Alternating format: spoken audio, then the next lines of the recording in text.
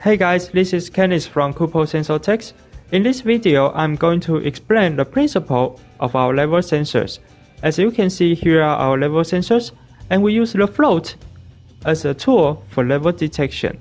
The float will go up and down with the liquid surface, but how does it send signal to the gauge or meter at the other side? Let us find out.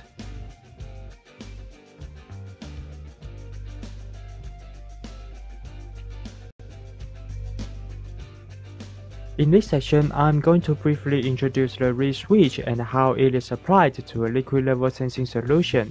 If you have already known the reed switch and want to see an actual example, like a simulated fuel tank, you can skip to the next section and you will see our demo machine. Don't miss it because this demo machine is usually displayed in a trade show, but now you can see it right here.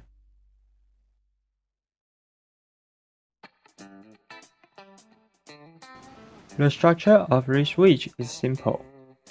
It only contains two metal reeds and a glass chamber, which is filled with inert gas or vacuum.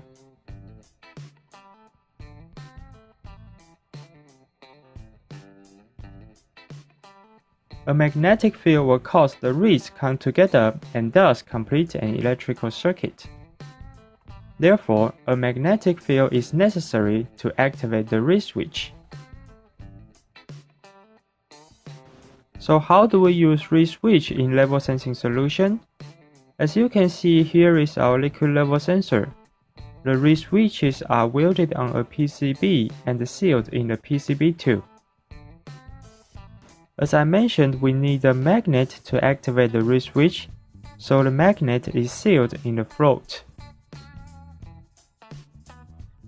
When the sensor is installed in the tank, the float will move up and down with the liquid surface. There is magnetic field around the float.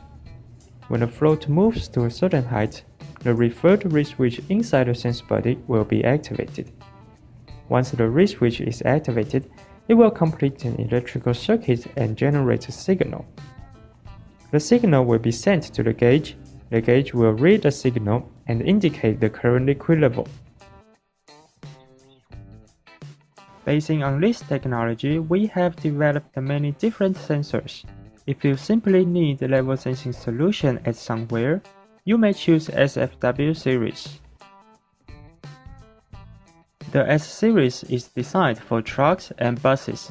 There are many functions integrated on this sensor, such as fuel suction and return, fuel heater, air balancing vent, and so on.